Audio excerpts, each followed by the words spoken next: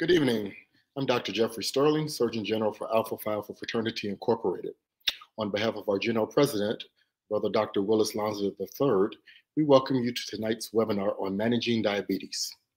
You should know that biological risk factors, including weight and fat around the abdomen, are primarily responsible for higher rates of diabetes for Black Americans when compared with white Americans. You're more likely to develop type 2 diabetes if you're 45 years or older, have a family history of diabetes, or are overweight or obese. According to the U.S. Office of Minority Health, in the United States, Black adults are about 60% as likely as whites to develop, 60% more likely as whites to develop type 2 diabetes and twice as likely to die from it. The disparity has actually been rising over the last 30 years. As such, reducing your risk can be as simple as losing that excess weight, and that's what we'll discuss tonight. Let's spend the run-up to the holiday season finding more constructive conversations and dialogues to share with our family. Let's discuss practical and attainable health solutions. We welcome back as tonight's moderator, Alpha Phi Alpha's Deputy Surgeon General for Family Health. Brother Dr. Victor Narcisse III is a spring 1990 initiate of the Rho Iota chapter of Alpha Phi Alpha and is currently active in Alpha Eta Lambda chapter. He practices at the Houston Methodist Hospital as the Associate Division Head of Hospital Medicine and is the Director of Clinical Research in the Division of Hospital Medicine. He is board certified in internal medicine and geriatric medicine, and he is a fellow of the American College of Physicians and the Society of Hospital Medicine. Welcome, Brother Dr. Narcisse. Have a great show. Looking forward to it.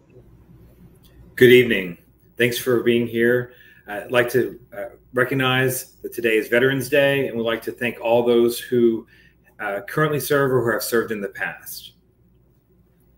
I'd also like to thank today to the dais Dr. Robert Dansby. Dr. Dansby has substantial business executive expertise, and his current interests are in implementing innovative healthcare delivery solutions that utilize health information technology, telehealth, clinical decision support tools, and online education and training.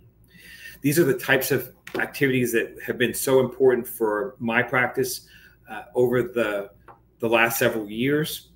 And I think that he brings a unique perspective to the discussion of healthcare and diabetes, especially. His educational background is a PhD in economics, and I think that it allows for a unique perspective. I'd like to bring Brother Dansby to the dais. Thank you so much. Thanks for the introduction. I appreciate the opportunity to participate in this discussion. Brother Dansby, again, looking at it from the macro level, can you tell us a little bit about how big a problem diabetes is from your end? Yes, diabetes is a major problem.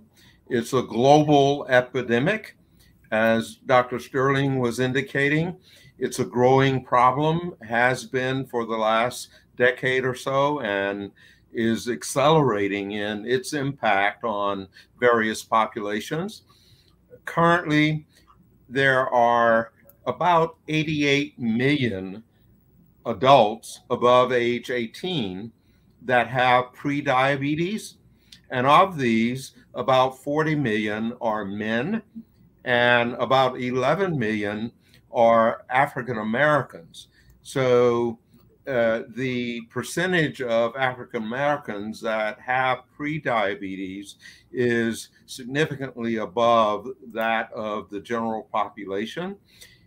There are about 34% of U.S. adults that have prediabetes based on fasting glucose, and other statistics of this nature give an indication of the extent of this problem. There are a higher percentage of men that have prediabetes, and if we look at diabetes on a global basis, we see that more than 700 million people have diabetes. And in the US, there are about 34 million diabetic patients that represent about 10% of the population, with about 1.5 million new cases each year. And in the African American community, there are about 4.9 million people that are affected, or about 18% of the population, again, higher than the population averages. So it's a major problem. Prediabetes and diabetes together account for about 122 million cases in the US. And this is something that you can speak to. Yes, it's just staggering. We're spending a tremendous amount of our time and our healthcare dollars in providing care for individuals who have diabetes. And one of the things I'd like to talk a little bit more about tonight is ways to prevent the diabetes from developing in your health history. And if you do develop diabetes, how to prevent it from progressing. What would you say are the types of diabetes? You know, that there are several different types. Some individuals have diabetes that's as a result of their family history of their genetics. These persons have what we call type 1 diabetes. And what happens in their bodies is that they're not making enough insulin in the pancreas organs. I think that those individuals have an opportunity to become diagnosed at a fairly early time point. Many more children are historically diagnosed with type 1 diabetes. But what we're starting to see is more and more people are developing type 2 diabetes. Type 2 diabetes is because the insulin that you already make is sufficient in quantity, but it doesn't work as well because your body just doesn't see the insulin as effectively. And this is a unique target that I'm very, very interested in because I believe that with appropriate nutrition and with increased activity, we can reduce the number of persons who develop type 2 diabetes and also lessen the impact when people do develop type 2 diabetes. And this is a personal story in my life. My mother, my grandmother, several other members of my family have been diagnosed with diabetes. And I see that the types of things that we have done historically in my community, as many of you know, I'm from New Orleans. I grew up in a very, very tight-knit family. Everyone cooked, but the kinds of things we cooked were not necessarily the types of things that we recommend that you should cook. So we'll talk more about that over the next bit. What should we know about diabetes for ourselves and our families, especially as we enter the holidays? So I mentioned that there are some genetic predispositions for diabetes. Some people are more likely to get it because their parents had it, their grandparents had it. And so that's one of the things that you should know when you sit around the table over this holiday season, Thanksgiving, Christmas, and so forth. You should actually have a very, very frank conversation with your family members to understand what their risks, what your risks are based on what their health conditions have been. In many families, there's an unwillingness to discuss challenges, difficulties, diagnoses, problems, and it's because many people don't want to focus on negatives. They don't want to speak to problems. But what I believe is that there's an opportunity that if my children understand that they are at higher risk because of something that I have, they may need to take additional steps and additional actions to prevent them from developing heart disease, kidney disease, circulation disease, blindness, and so forth. So again, you should be asking parents, grandparents, aunts, uncles about their health history. Do you have diabetes? Do you have heart disease? Do you have kidney disease? Do you have circulation problems? Has anyone had blindness in our family? In addition to other things like cancer risk. So I think that that's a useful thing to know. And I think that that will help you shape your own individual health plan for your future. And I think that that's a thing that we have not done a very, very good job of. Additionally, there's another component that I sometimes forget, that my parents learned from my grandparents how to cook. We adopt the exercise habits of those who are around us. And so everyone knows that the best food in the world is in New Orleans. There's no question about this. However, not all of the food choices that are made by individuals who grew up in New Orleans are necessarily good for us. And so some of the things that we have been taught to do, every Friday growing up in my household, we would have fried fish. That's not a good idea. And so families cluster around their health issues, in part because of their genetics, but also because they're exposed to the same potentially damaging health habits. So what are the symptoms that we should look for? Diabetes, I think that there are some very, very simple things. And I think that we should all be very, very aware that a person who's all of a sudden very, very hungry, very, very thirsty, urinating a lot, these are not normal things. And they may be signs that your blood sugar is high. Those things can cause your mouth to become dry, blurred vision. Some individuals may have very, very frequent infections, whether they are on the skin. Areas that stay moist can get redness and yeast infections. Individuals who have high blood sugar are more prone to getting infections in their urine, infections, particularly of the lower extremities, the skin, and on your feet and on your legs. These are things to watch out for. So redness, particularly if this happens over and over and over again, it may be a sign that there's something that is happening that's going to be a problem. We often will see that if a person who has diabetes develops a wound on their leg or on their arms, they may heal very, very slowly. And so this is something that we watch out for. And in fact, we educate patients who have diabetes to be wary of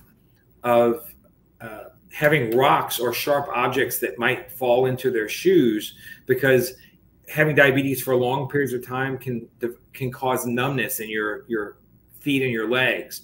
And the classic finding is someone who has a rock in their shoe doesn't know that they have a rock in their shoe, and the rock can be in their shoe for long periods of time, not just minutes, but maybe hours, not just hours, but days. And they can develop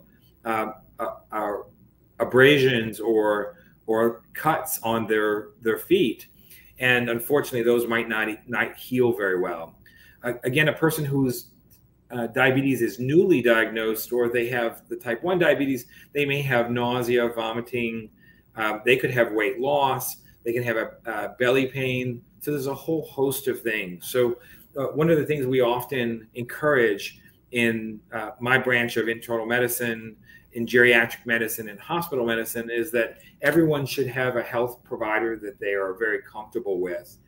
And whether that's a doctor in a clinic like my own in internal medicine, or in family medicine, a nurse practitioner or a physician's assistant, someone that they can feel very comfortable picking up the phone, calling with problems, and stopping in and seeing someone in their office before problems develop to a greater extent where you need to go to an emergency room or to urgent care. How do you diagnose diabetes? So diabetes is actually very easy to diagnose. It's done in the office. It can be done in just moments. And what we typically will do is a blood test. The newest blood test will measure your blood sugar over the last 3 months and kind of get an average, and that'll give us a sense of whether your blood sugar has been very, very high, very, very low, if you're having other problems. But there are urine tests that can be quite helpful. There can actually even be a finger prick test that a doctor or a nurse can do in the office. And we actually encourage patients who are ultimately diagnosed with diabetes to pay very, very close attention to their blood sugar levels. And one of the traditional ways of doing that is to prick your finger with a tiny, tiny, sharp but sterile and clean and sterile object, and then put several drops of blood on a small strip, and then that gets put into a machine that does a chemical analysis and can tell how much blood sugar is there. So that's a thing that can be done in the screening fashion, but also is used to monitor how effectively diabetes is being managed on a day-to-day, week-to-week, month-to-month basis. I'll ask a related question. We often have fraternity members, chapter brothers that are dealing with sicknesses such as diabetes. As friend and family, how can we play a role in helping them to identify when they are having or likely to have problems? So my parents were educators, and so I long have believed that education is the key. And so just stopping and learning the things that we're talking about tonight can be quite helpful. But your family members need something more than just knowledge. They need your support and they need your presence. And what I find a lot of individuals tell me is that they're uncomfortable going to see a healthcare professional because they're afraid of being told bad things. And that's kind of like when my son doesn't want to go to school to take the test because he's afraid that the test is going to turn out badly, so he wants to stay home and not take the test. Unfortunately, that for my son and for other individuals, that just doesn't work. One armed with the information of whatever is going on in your health history, I think that you can help make appropriate health decisions. And almost never am I telling a patient a health diagnosis that doesn't have some options for at least consideration. So in the case of diabetes, it is a lifelong process. Patients are not cured of diabetes, but you can control the risk factors very effectively. And even if a doctor or a health professional is offering or suggesting that you require medication treatments for diabetes, it doesn't mean that you can't eliminate the need for medications by appropriate health activities. And so we actually will start the conversation with someone when we're worried that they might have diabetes or they have risk factors for diabetes. We might ask them to, instead of just taking this medication, let's talk about lifestyle modification that you can do. So the things that we worry about for increasing your risk for diabetes is when your weight's too high. Obesity is a national epidemic. I think everyone has talked about that many, many times in your families and your friends and your communities. But we struggle with it. I think we all struggle with weight. We don't have enough activity. We don't eat the right foods, and it becomes a problem. And it's becoming a problem with our children. So I hope that we can all make a subtle but definitive adjustment in our lifestyles. Other things that will increase your risk for having diabetes, as we mentioned before, would be having a parent, a grandparent, a sibling with diabetes. In terms of physical activity, for goals, we talk about activity a lot. We talk about exercise a lot, but what does that mean? It just starts with exercising 3 times a week. That's all we ask people to do to start. Now we have a goal that's much greater. We'll talk more about that later this evening. But we start with just move 15 minutes 3 times a week. Everyone can do that in your workplace. If you get up, if you work at a computer, if you get up and move several times a day, that's something that can be quite helpful. And unfortunately for patients or persons who look like myself, if you have African American, Hispanic American, Native American ancestry, then you are at higher risk for diabetes.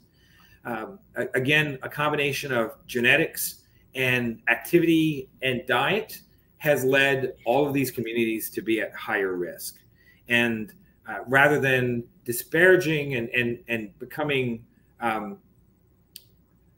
despondent about that, I think that it provides an opening and an opportunity, because if you have the health backgrounds of those communities, then you need to take more action. You need to do that now. There are other people who are at risk for diabetes who have had pancreas disease, fatty liver disease, certain kinds of cancers, certain individuals that we give certain medications to, particularly steroids.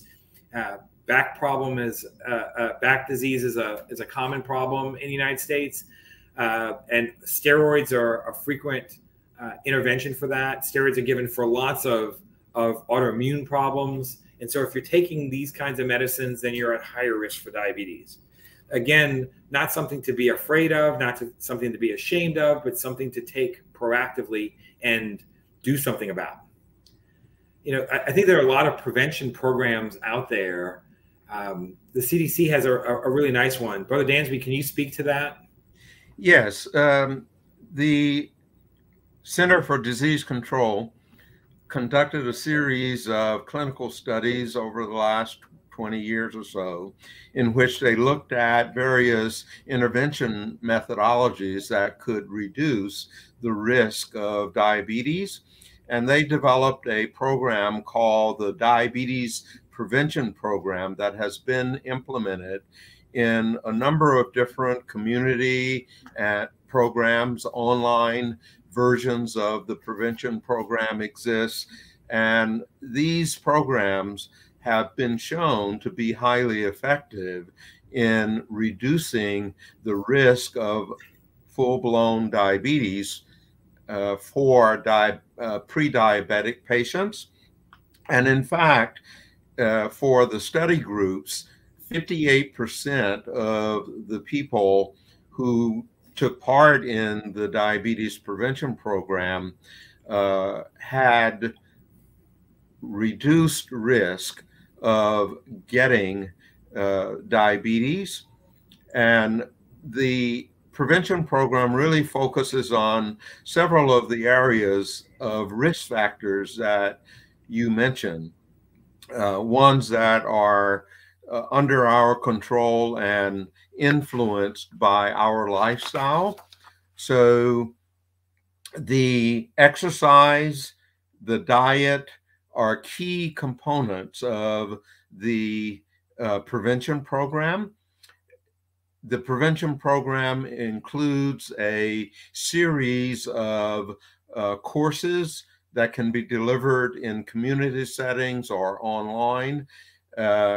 It includes life coaches that are part of the implementation of the program, and it includes support groups, something that Dr. Narcisse mentioned as well. The program is designed to occur over a 6-month period initially, with once per week meetings.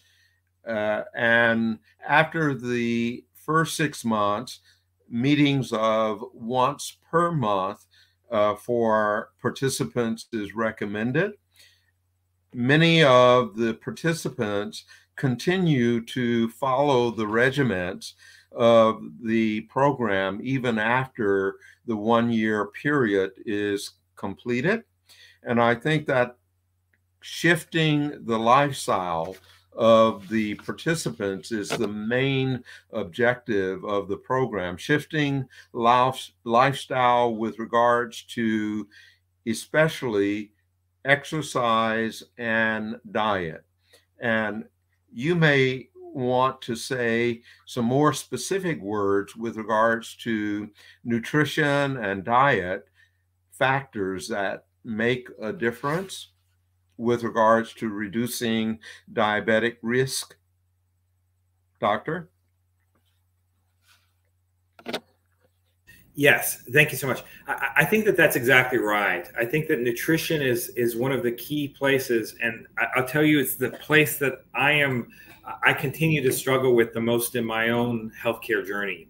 Again, I start with the best food in the world, and it becomes challenging to adopt practices and habits that are different than the ones that my mother taught me, that my grandmother taught me, and particularly over the holidays where I'm looking for gumbo. I'm looking for the holiday meals, such a big part of the shared culture that we have. So I asked the questions of myself and of other people of, what effect does the influence of your family, your friends, your coworkers have on your eating? Are there opportunities that you can undertake? And so in the case of my family, if we're all trying to adopt a healthier diet, a healthier nutrition standpoint, then instead of having my mom make that food that I love so much growing up, that may not necessarily always be so good for me, maybe there's some other choices that could be made. I think that one of those is the switch from processed foods to unprocessed foods. Patients come to me all the time and they ask me about plant-based diets. And while I don't have a plant-based diet myself, if you're moving in that direction, the idea of more vegetables, foods that are higher in meals that are higher in fruits, beans for your protein, whole grains, lean meats, so not red meats, fish, chicken is really the way to go. If you're looking for more protein, nuts, seeds are the kinds of things that really work. In terms of drinks, I grew up with all of the favorite drinks from the vending machine that everyone else had. I used to look forward to having those at lunch, sometimes at lunch and dinner, sometimes lunch, dinner, and snacks. And that's just not a good choice for me in my life. And so I've really tried to switch from sugary drinks to more water. We really emphasize the water, and I encourage all of my colleagues, my coworkers, to have a water bottle with them at work. I know how much water is in my bottle, and to get to 64 ounces in the day, how many times I have to fill it up. And once you start paying attention to and tracking what you're trying to do, then all of a sudden one becomes quite aware of how far away our usual practices are. I think before I started tracking my water intake, I was drinking less than 20 ounces of water in a day. And again, the goal is 64. So I think that those are the kinds of things that we need to do. There are other changes that we need to make. Sodium is one of them. Salt is a standard part of diet. It's been that way for a millennia. Salt has been used from times of the Romans and the Vikings to preserve food. The challenge is that in our modern day, where we're eating out of the freezer more, eating out of boxes, eating out of cans more, we're taking in larger and larger and larger quantities of sodium. So now, instead of the goal of 2,000, 2,500 milligrams of sodium in a day, I see patients who are taking in 4, 5, 10 grams a day, and that has a horrible effect on their diet, on their heart, and causes trouble that will ultimately lead to having more difficulties with their health. And diabetes is just part of that. So we talked about yes. Would you say that BMI is a good indicator that each of us can use to track our risk? You know, I think tracking becomes such an integral part of what we do. It's often said you can't manage what you can't measure. I think it's Stephen Covey. And I think that it's whether you just pull out a sheet of paper or whether you have a fancy tracking app on your phone, I think that it's quite beneficial to pay close attention. My phone has an area where it will track my steps, and I can actually pay close attention to that. And once I started paying attention to it, I realized that I wasn't hitting the 7,000 steps a day that I really need, and I certainly wasn't hitting the 10,000 steps a day that I aspired to, and that to get to those goals, I really needed to do something extra. I mentioned about water and tracking that. Tracking weight is a thing that maybe not everyone wants to do, but I think it's something that we all should pay close attention to. And I didn't realize where my health had gone until I started weighing myself more regularly. And then all of a sudden I realized that those numbers aren't exactly the goals that I had in mind. And so I needed to do something else. So I've continued to change my diet. Again, the fats is something that's in the food. The types of food that I grew up eating was heavy in fat. And so instead of butter, margarine, using healthier oils like olive oil is the general trajectory.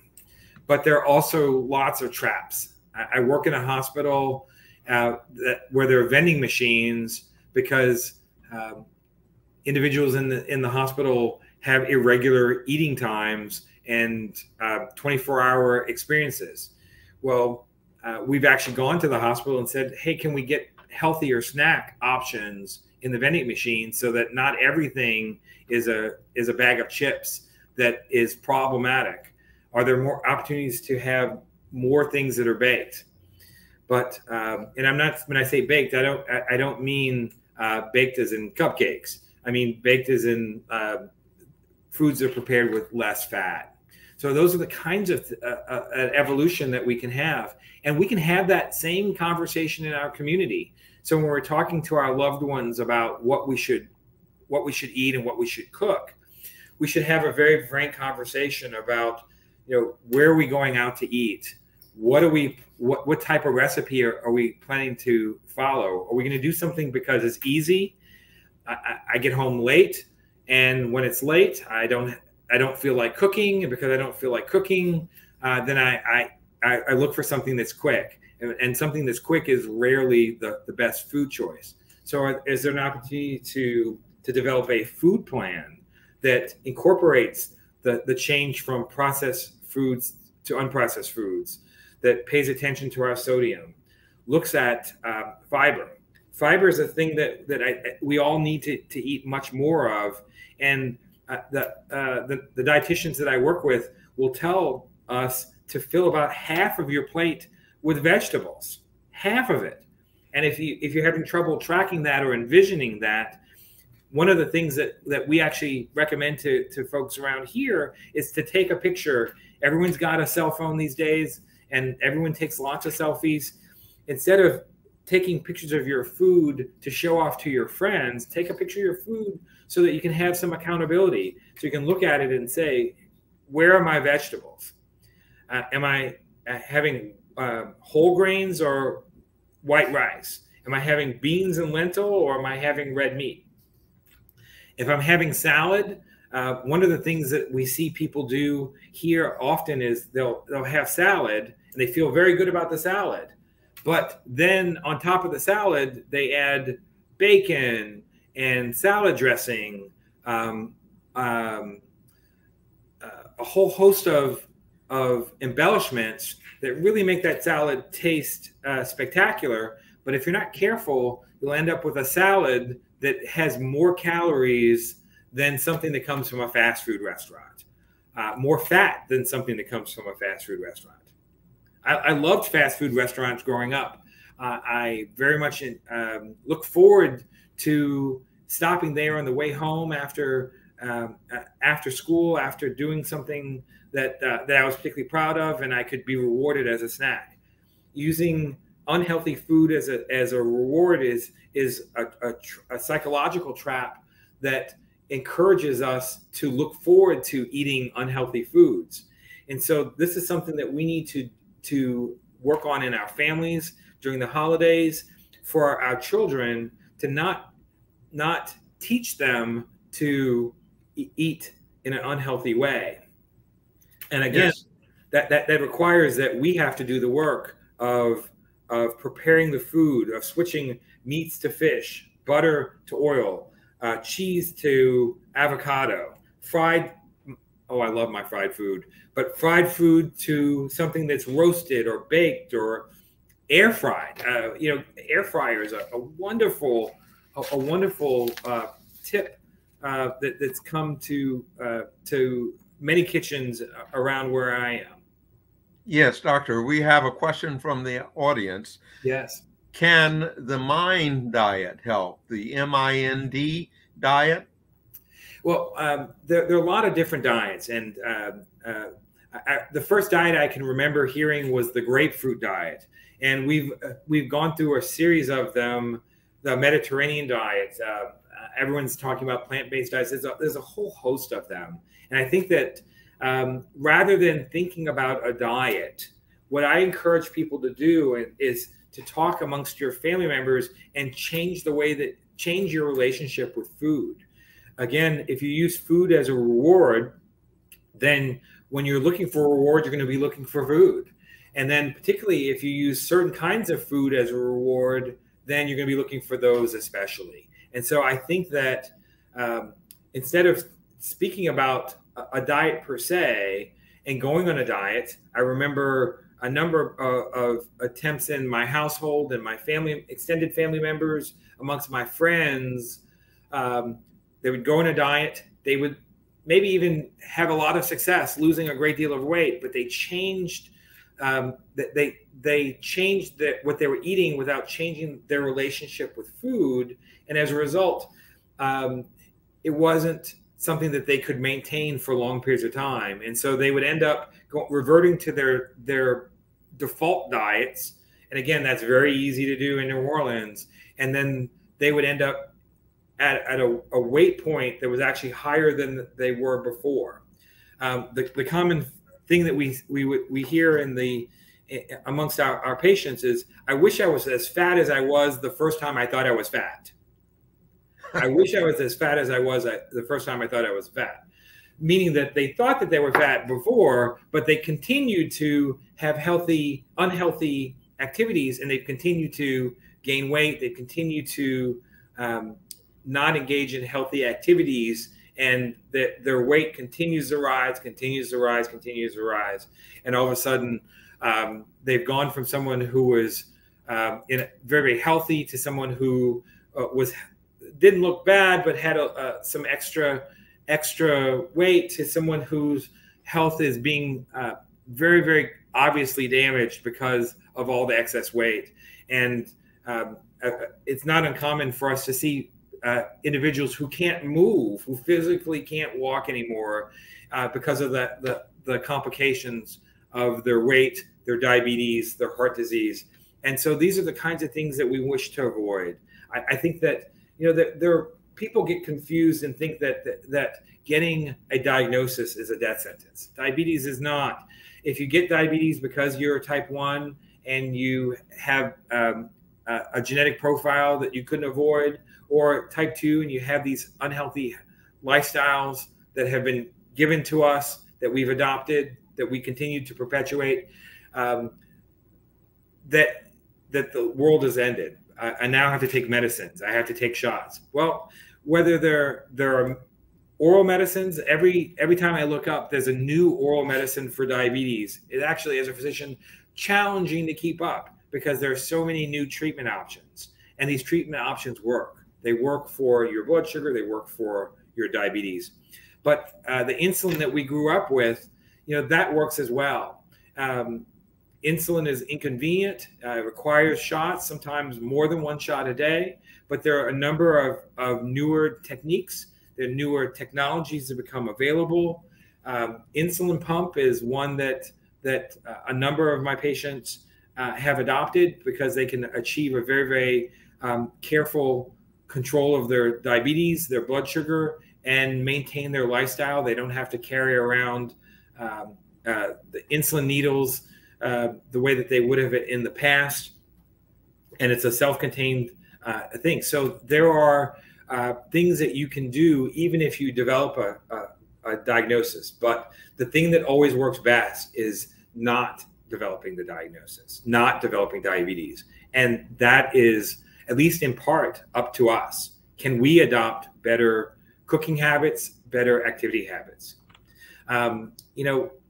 We look at this in a great deal. Houston has more restaurants per capita than any other city in the country.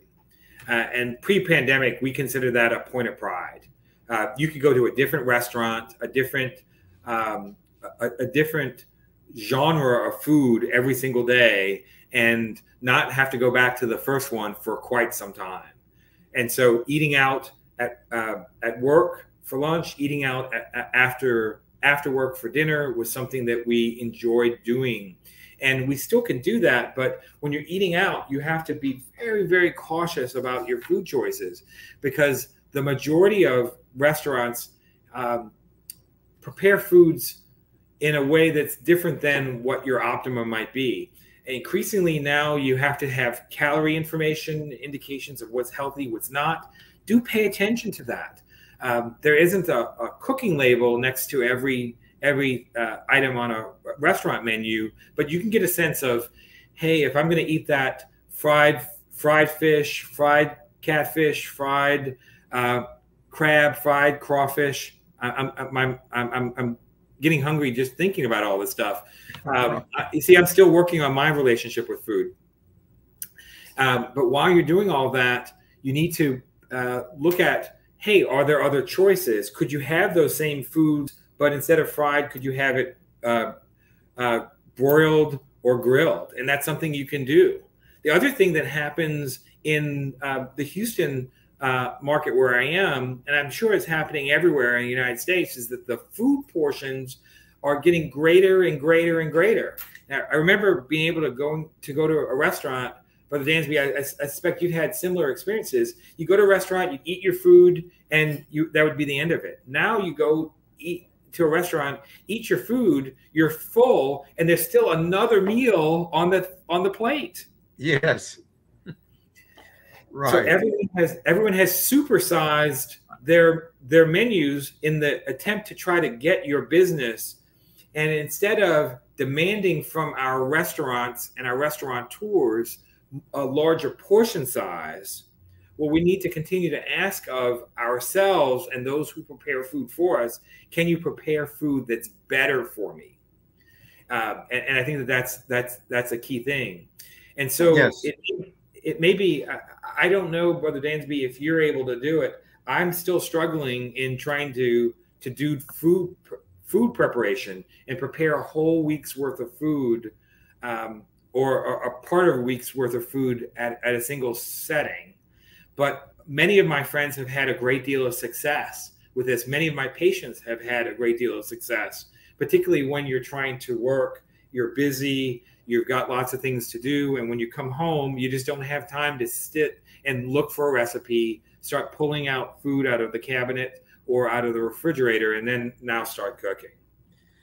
Yes, you asked me a question, and my response is that, yes, I practice that. I practice what you preach.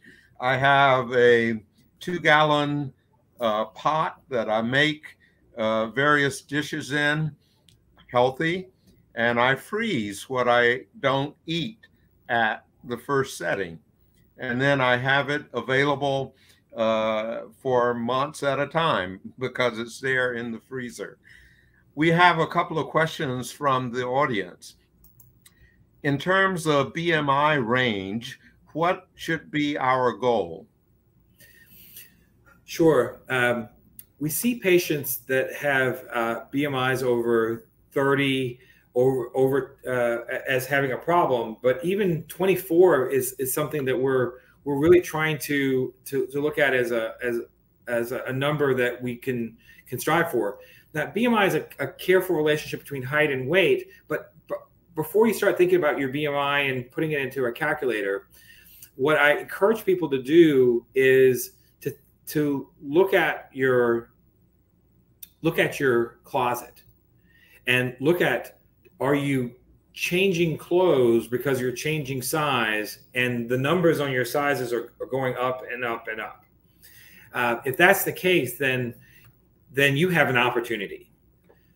And your opportunity is that if you can reverse that trend and get closer to the weight you were when you were in college, that's a place that you could strive for. Some people say to shoot for the weight that you were in high school. I don't think that I'm ever going to get back there, but I think that getting close to the levels that I was when I was leaving college, I think is an attainable goal. And I think that for many people, that's a place to be. But again, what you're looking for is a healthy lifestyle, not just the number. The number is sort of an intermediate measure of where you are and how you're doing. Ultimately, the number doesn't say you're having a heart attack or you're having diabetes. It just means that if your numbers are better, you're less likely to get into trouble. So I think that that's a useful thing. So right. But you've made your home a healthy place, it sounds like, in terms of your cooking and your preparation. What are the kinds of things that you've adopted that has allowed that to happen? I struggle with that still. Right. You were talking earlier about some of the things that are helpful. For example, I made the decision a few years ago, no more fried foods. Okay. I haven't kept that totally, but every now and then I'll have a fried fish. But generally speaking, avoiding fried foods is a practice that I follow. Another thing is to have a high fiber content in my diet. Oatmeal in the morning. Some of the foods that I prepare are vegetable centric. I make a okra and tomato onion dish that is really great, tasty, spicy, and good for digestion.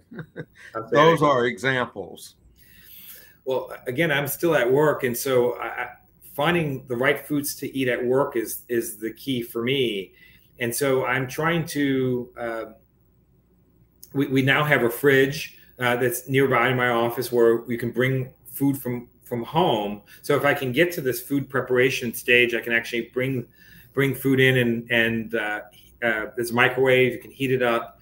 So I can have better control over what I'm eating at home, at work, but also what types of snacks that I have over the course of my day. Having nuts in controlled amounts is a thing to do.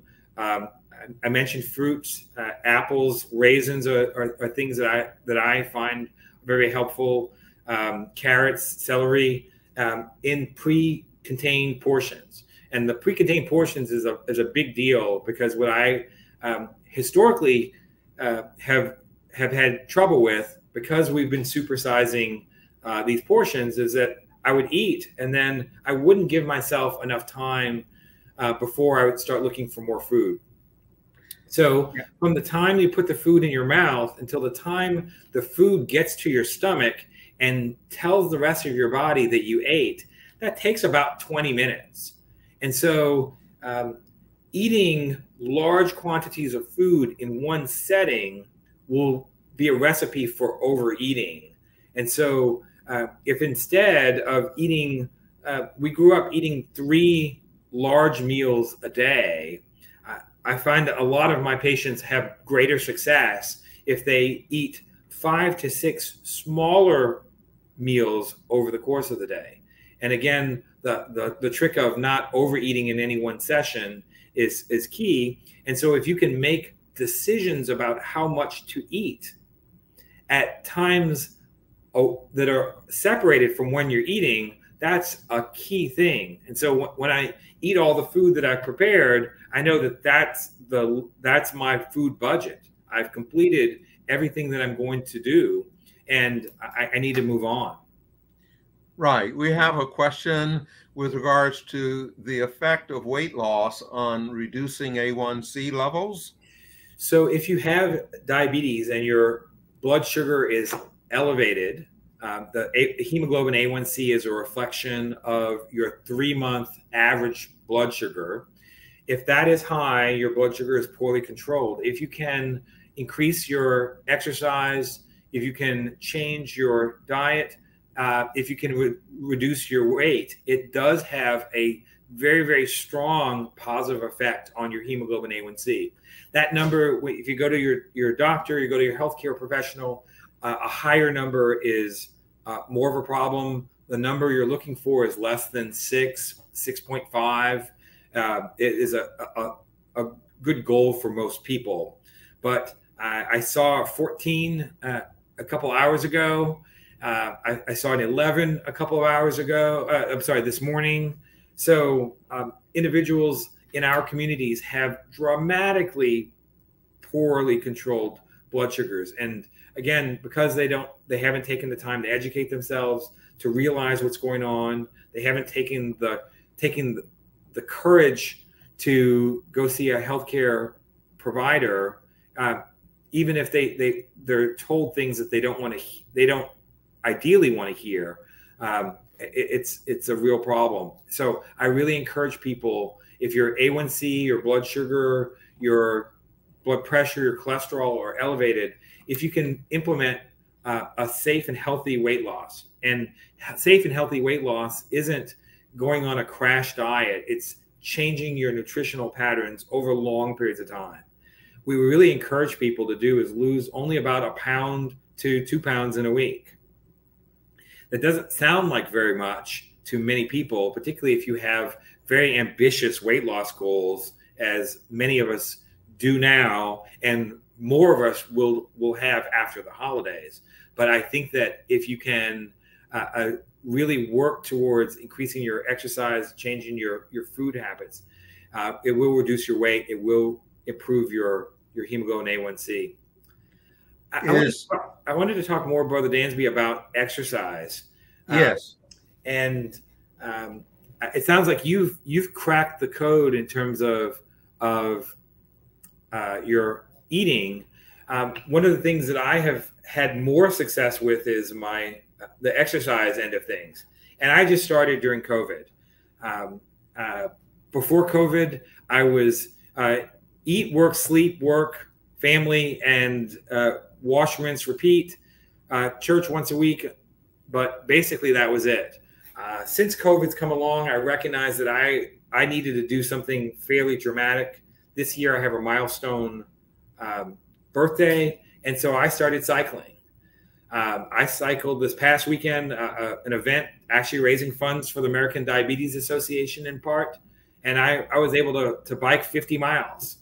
I don't think that I could have ever envisioned biking more than 5 miles before this. And so in a relatively short period of time, I have seen tremendous gains in my exercise activity. So we tell people, 150 minutes a week is what you want to do, 30 minutes a day. That sounds very attainable until you don't have 30 minutes in your day because of life.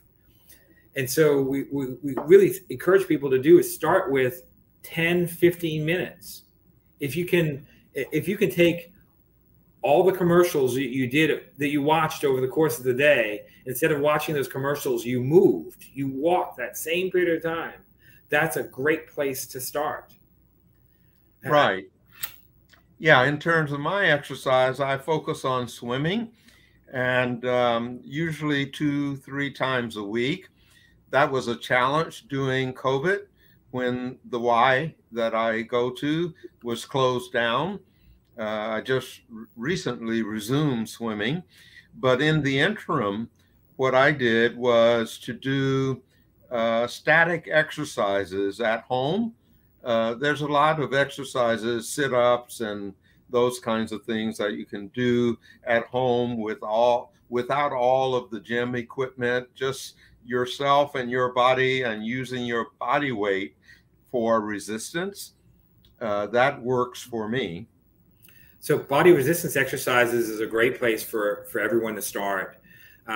Again, even just walking is the entry point for so many people, and I think that that's a great place to begin. Again, one of the things that helps is that you're going to need the support of your family, your friends, to find time to cook, to find time to exercise, and to support what you're doing. And to not put you in places, into situations where you're going to have challenges and temptations. Tracking results, we mentioned it in terms of weight, but also in terms of activity. And it could be as simple as a piece of paper to write down how long you walked, how far you walked. My cell phone tracks how many steps. As I've gotten into deeper and deeper into exercise, there are a plethora of running and exercise and cycling apps that will pay attention to how far you've gone and how far you're far away or you are from your goals. But those are things that you can do that work so nicely. A couple of more questions from the audience. Is turkey bacon an improvement over pork bacon? We're looking for things that are sustainable. And so if bacon is what you're looking for, turkey bacon is certainly better than pork in terms of the amount of fat, but it still will have a lot of sodium, and it still has a lot of fat itself. So there are a number of food substitutes that you'll see in labels, and yes, that's better than the alternative.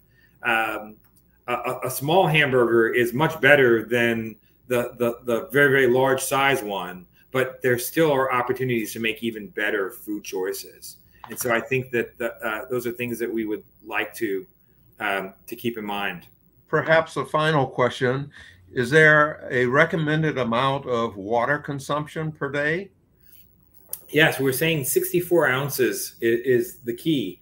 And it's hard to remember that. Everyone talks about 8-ounce glasses, but I don't know anybody who does a very good job of keeping track of their glasses. And so what we really encourage people to do is to get a water bottle with a known amount, and it could be a 64-ounce one, or this one is one that I have in my office, so it's 24 ounces, and then I can track how many times I've filled it up.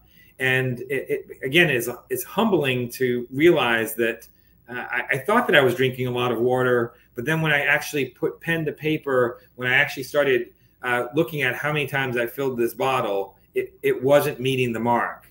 And so it gives you an opportunity to develop some accountability. Right. I would like to do a couple of things here. Again, thank all those who have served in the U.S. Armed Forces. It is Veterans Day.